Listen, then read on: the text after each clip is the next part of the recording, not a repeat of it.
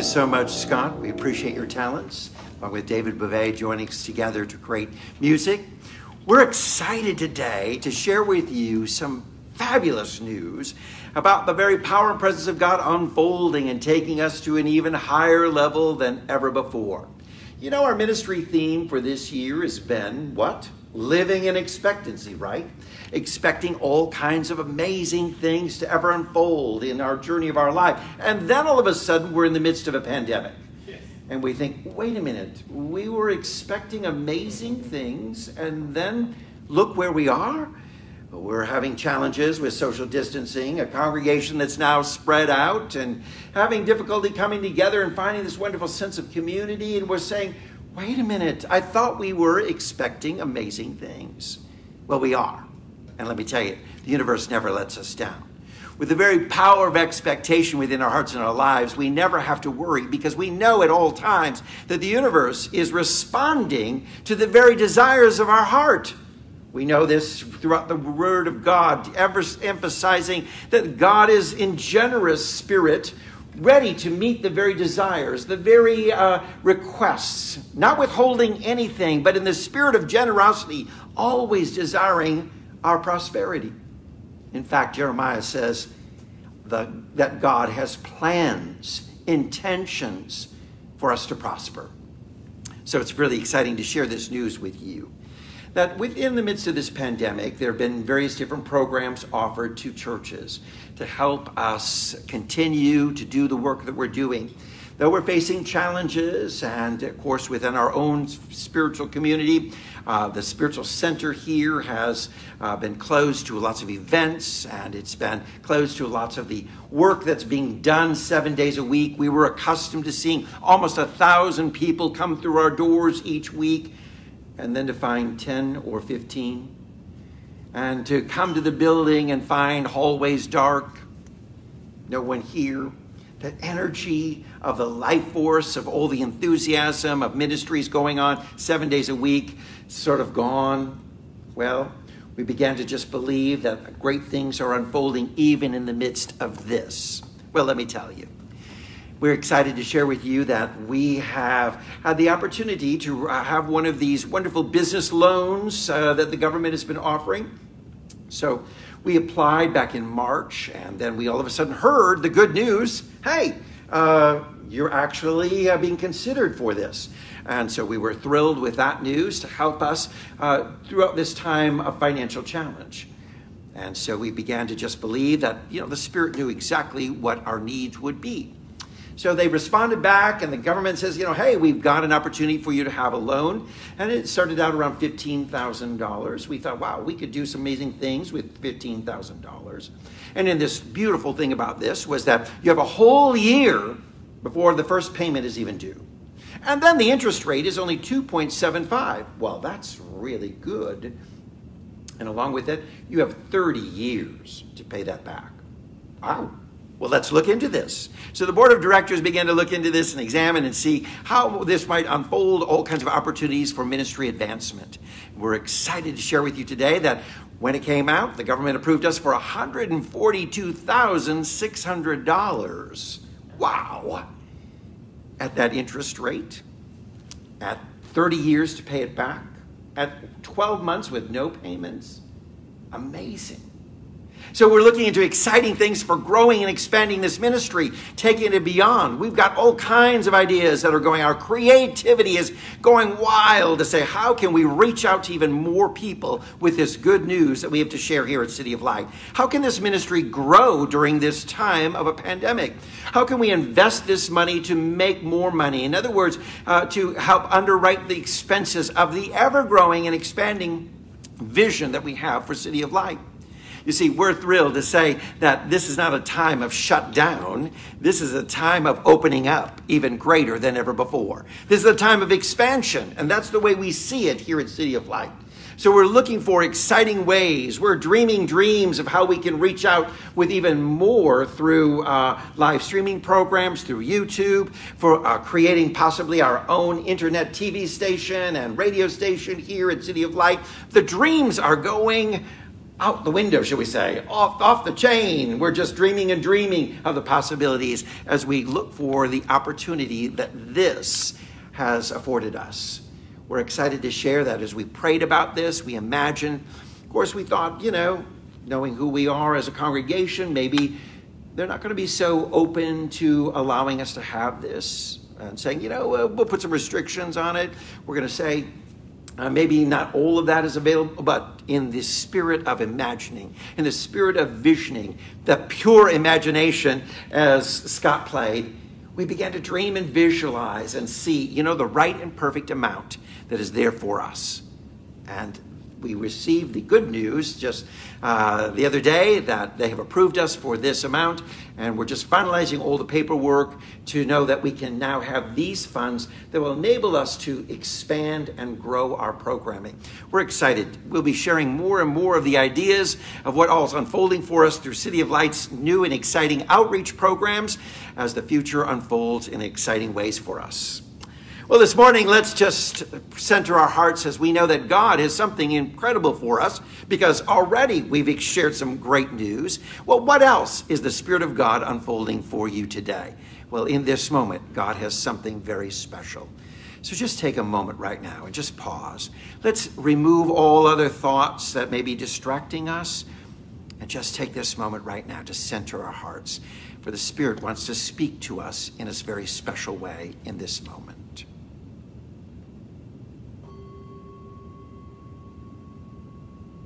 Amen. There was a family that was gathering together, and the grandparents were sitting around watching the children play, and everybody was having a great time, and the grandparents began to brag about their grandchildren, as grandparents do, citing their family history and their excellent DNA, talking about the good stock from which their children have come from. They began to say, well, look at my sweet little grandchild, little Alan. He is made up of good genes and good stock. He comes from a long line of successful people. His family are strong, and he's strong too. He's made of good strength and determination. Just look at what he's made of. Another grandparent said, oh, look at my little Brianna. She comes from a family of good character, great values, strong, healthy bones, tall in stature, bright eyes. Just look what she's made of. Well, today I want to ask you, what are you made of? Have you ever stopped to think, what am I made of? What's within me? What constitutes me? What am I made of? Well, if you don't mind, I'd like to offer that advice to you and help you answer that question. Can I tell you what you're made of? Well, let's go to the Word of God as we find that in the ancient texts of the Scripture, sharing with us that Jesus of Nazareth taught that God is spirit. God is spirit, and man is God's son. We are the Son of God. Jesus began to proclaim it over and over again in his teachings. Do you not know that you are God's? Do you not know that you are sons and daughters, the child of God? We use that phrase today. We may say, welcome, children of God. Great to see you, child of God. We say that, but do we often reflect what that means? Wait a minute. I am a son of God. I am a daughter of God. Thus it follows a logical deduction that man is also spirit. Because if you are made of the same divine substance from the source, the same divine substance of that heavenly parent, you are made of that very essence. You are a mirror image, a reflection of the divine. You are showing exactly what that mirror reflects. That's who you are and what you're made of. As a result of being made of this substance, the same substance that is of God, being created in the likeness and the image that is of God, as a result of that, I'm going to tell you this, you are capable. That's right, very capable. Capable of manifesting in your own body, in your thinking, in your thoughts, the very high characteristics of God. You're capable of manifesting them, capable of revealing them, capable of demonstrating them, capable of showing the very essence of God to the world around you. That's right. You are Capable. I think we got to confess that. Say it with me. I am capable. I love that. You're capable of demonstrating everything that is of the divine source. I want to ask, why don't we teach this? Why don't we teach this to every child? Why don't we teach this in our schools? Certainly, why don't we teach this in our homes? That every child is awakened to this wonderful truth that the scriptures have unfolded for us down through the ages, that we are capable because we are made of good stock. We are made, created in the likeness and image of God, and all that is of the divine is at work within us. And we are the revelation of the divine. So you are amazingly gifted and divinely capable of demonstrating everything that is of this divine source, everything that is of God, everything that comes from God. It's in you, it's around you, it's working through you, and it's always for you. Why don't we teach this? Well, we have a world that emphasizes our limitations and our inabilities. We often doubt one another's abilities as well. And we're thinking, she thinks she can do this, but I don't think so. He thinks he is qualified, but I don't think he's got the gifts or the talents. And then we say that about ourselves. Maybe I'm not capable. We think life is hard and challenging and filled with all kinds of impossibilities. You see, it's time for us to teach a very simple lesson. The divine essence is in us, and we are capable of amazing things. So with this, we must understand that 1 Timothy chapter 3:15 says, God manifest in flesh is describing you and I. Yep, this is us. God manifested in flesh. Look around. Each and every one of us is this divine expression. We look around and we see God revealed. Each and every one of us an expression of the divine source. So capable of doing amazing things. We understand then that the scripture says in John 16:14, all that the Father has is mine. Everything that is of God is yours. And we often overlook that passage and we just kind of dance around it without stopping to think, wait a minute. You're telling me everything that is of this infinite universe that we call God, that is everything of this infinite possibilities that we call the divine essence. You're telling me that everything that is of the miraculous, almighty, divine God that we love and cherish is ours? Yes, everything.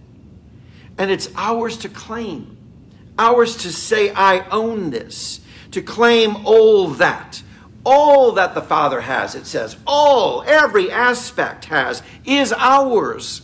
We can claim it, take ownership of it because of our sonship, because of our understanding of who we are as the child of God. We are each then this firstborn. When we understand that we are each the firstborn, that in ancient times meant that you were the heir. If you're the firstborn, you're the heir to all good things. And that's the message that scriptures have been trying to get across to us. You are heir. You are able then to claim, to own, to take ownership of all that is of the divine. And Romans 8:17 says, and since we are his children, we are his heirs. In fact, together with Christ, we are heirs of God's glory. Wow. God's glory, the magnificence, the excellence, all that we look to that says this is the glory of God. We are heirs to and able to claim for ourselves. But if we are to share his glory, the scripture says, we must also share in his suffering. Whoa, people look at this and say, so you're telling us we have to suffer? No. Let's look at that passage and understanding that suffering is best described as the dying to the human carnal mind, our ego, our self-centeredness. Dying to that is the suffering it's describing of saying, I release this, I die to it.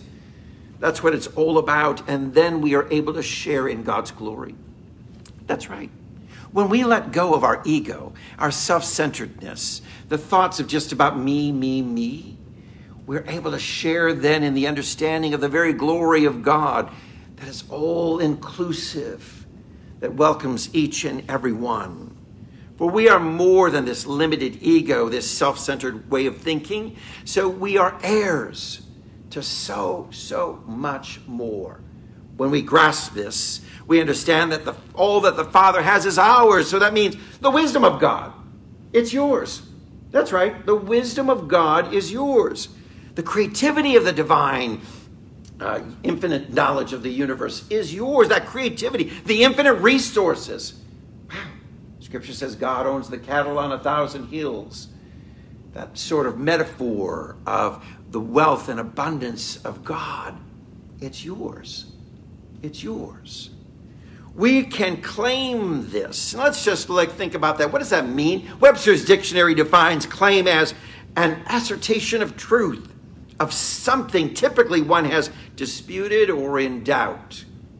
So we're going to claim what the world around us has kind of said, wait a minute, I don't know that I'm heir to all that. I don't know that I'm really made of good stock. I don't know that's really who I am. I don't know that I'm capable of all this. But we claim it. And we speak the assertion of truth. We affirm it. We profess it. We hold it. We declare it. We insist.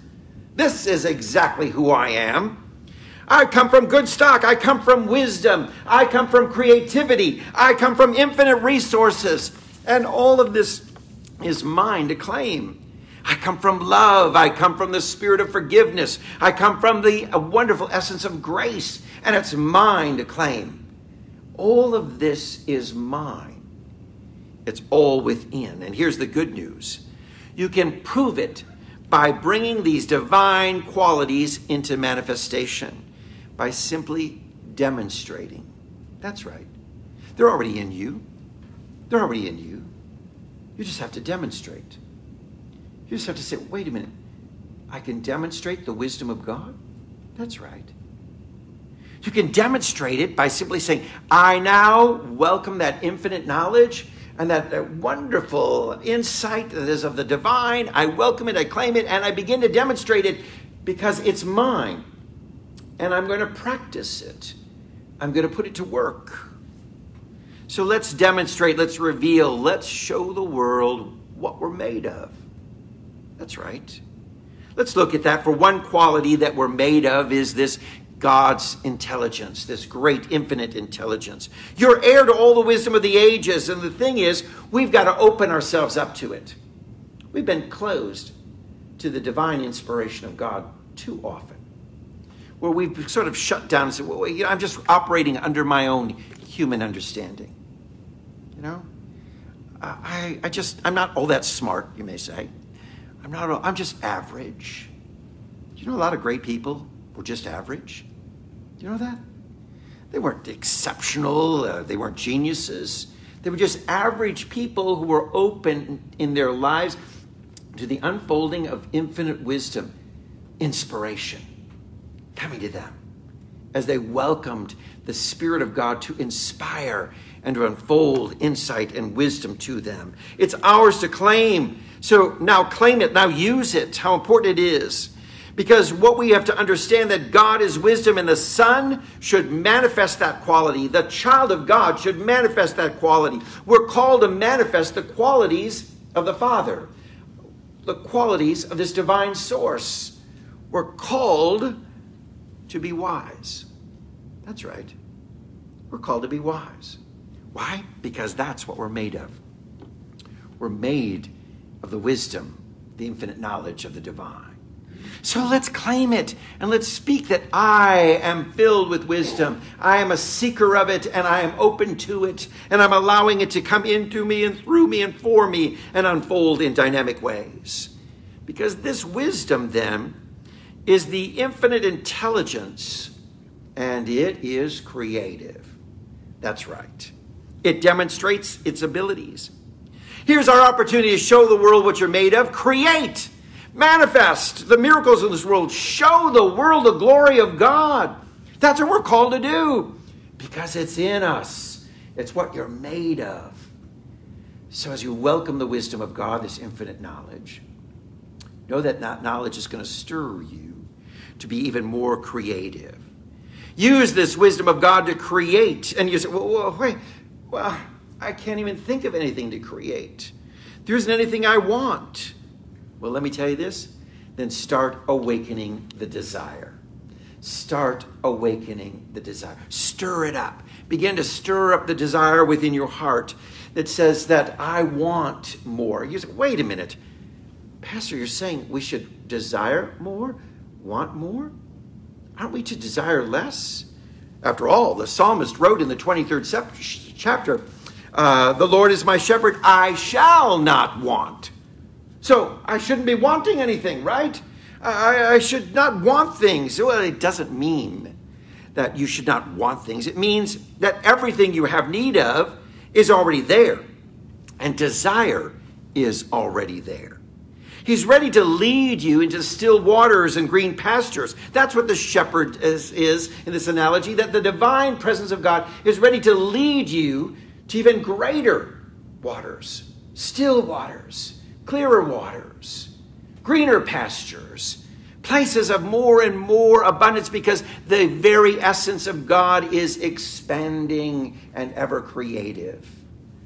So it is. You know that old saying, you can lead a horse to water, but you can't make him drink. You know, the divine source of the universe can provide for you everything for you. And the psalmist writes that, meaning that there are still waters and green pastures, and the Lord prepares a table for us in the midst of our enemies, and all these wonderful analogies found within that very familiar passage of the 23rd Psalm. But you know what? If you don't want it and you don't desire it, God can't give it to you. Do you understand that?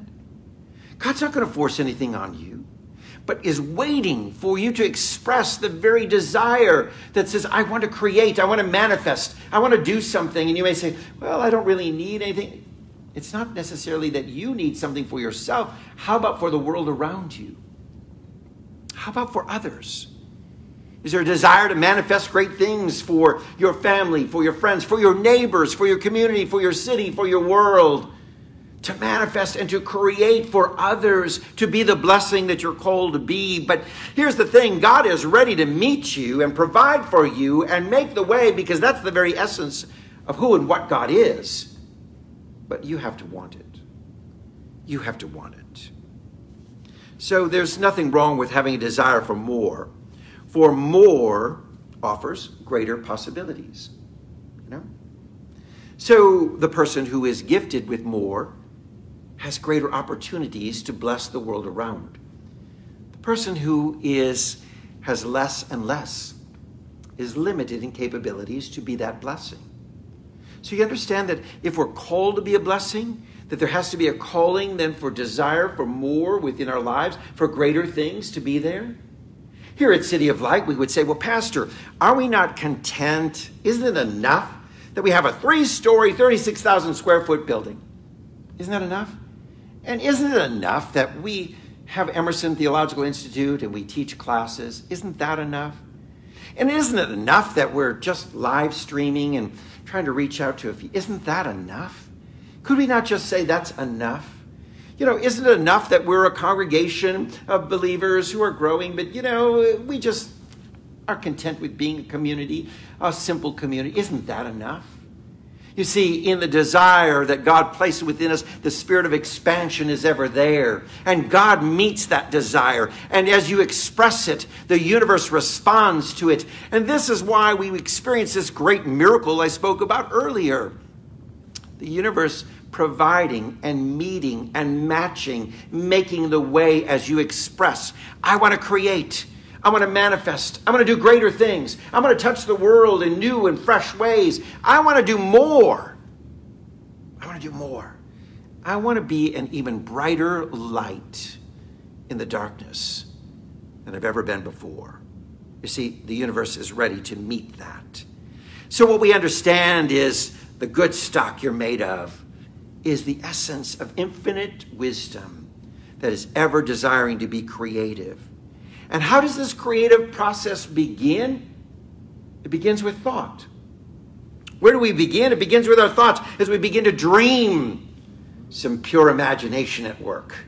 when we begin to imagine, when we begin to visualize, it's the essence of all that is of creation. When we read the creation story in Genesis, we find the very thought of God being expressed. Let there be light. What? And that thought manifested. That very expression is the very creative essence. Thinking substance is always there, the thinking substance. And let us understand this is how it works. Man and woman can form things in his thought. Begin to think about something. Begin to think about it. And by impressing our thought upon the formless substance, the very energy of the world around us, we can cause the things we think about to be created.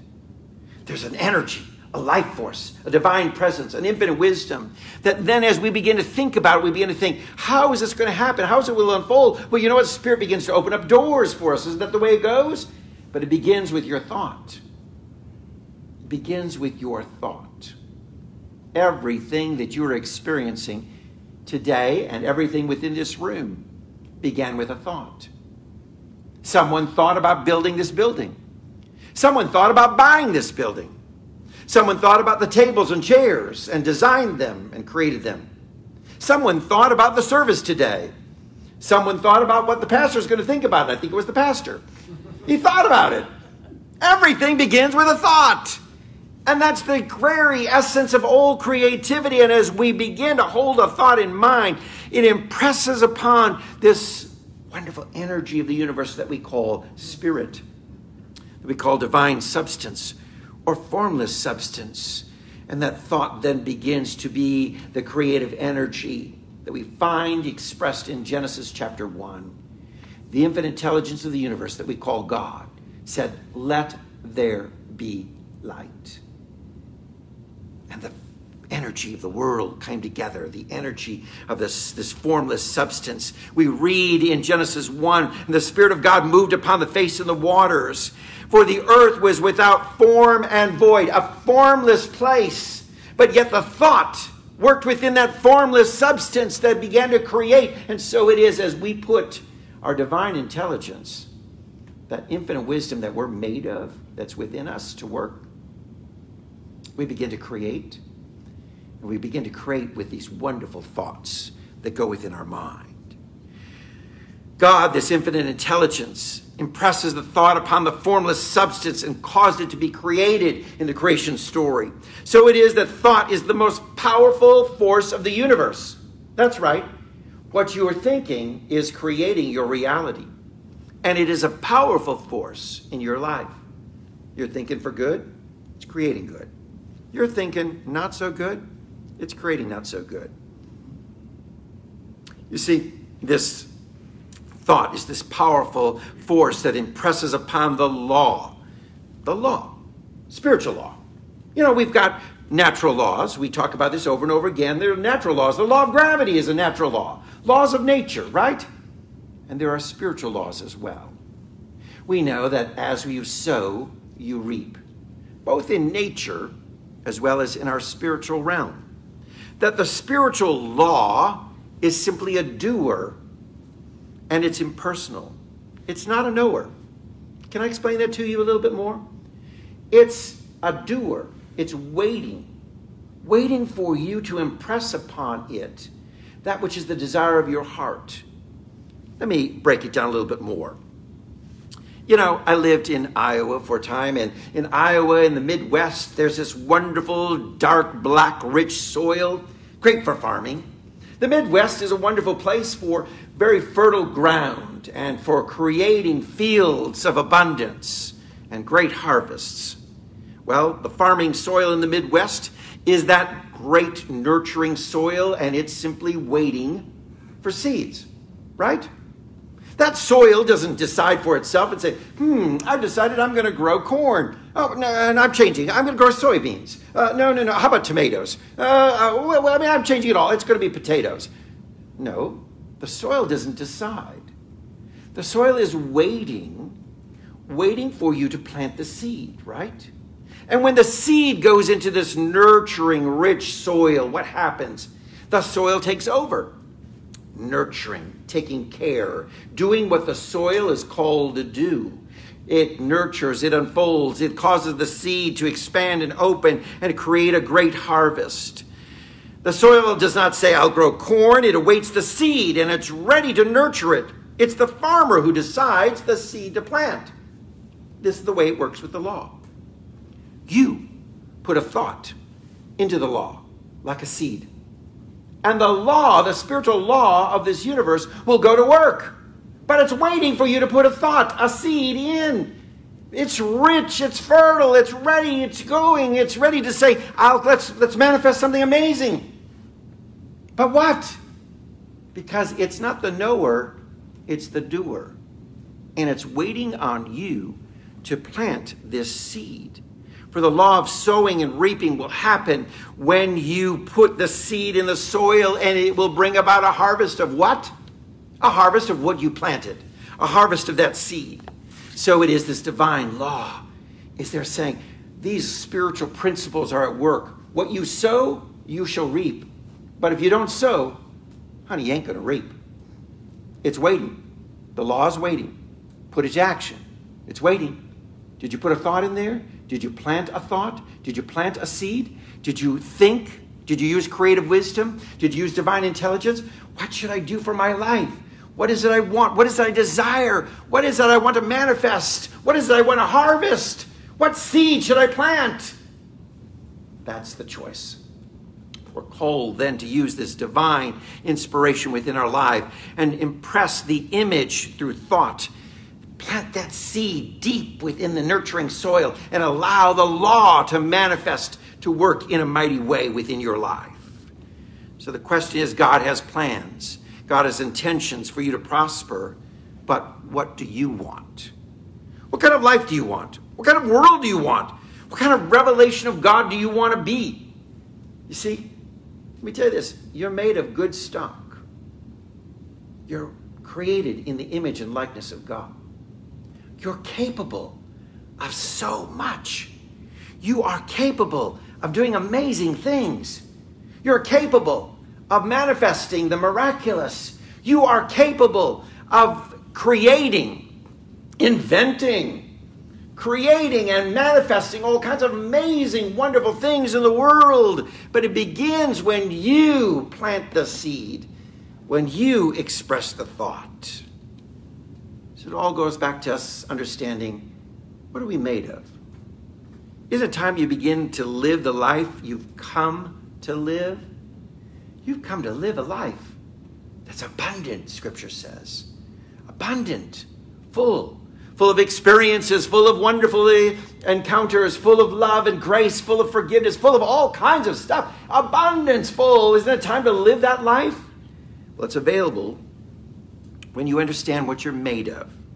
You've come to be a revelation of God, the child, the heir to all, revealing it to the world. Now, for some of you who may not be into the music scene of the past 20 years, but some others may recall the Backstreet Boys. Do you remember them? Okay. Backstreet Boys sang a song a few years back, and the words were, "When walls start to close in, your heart is frozen over, just show them what you're made of. When sunlight is fading, the world will be waiting for you, just show them what you're made of." And in the midst of this pandemic, that song is singing to each and every one of us.